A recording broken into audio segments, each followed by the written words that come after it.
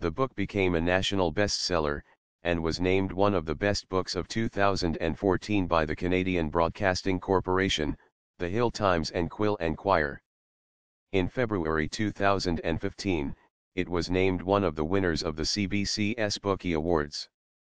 A freelance journalist who has contributed to the Toronto Star, the Canadian Broadcasting Corporation, Maclean S., the National Post, the Globe and Mail and Toronto Life, she is also the author of The Environment Equation, 100 Factors That Can Add to or Subtract from Your Total Carbon Footprint. Her third book, about the Saskatchewan crisis, is slated for publication in 2015.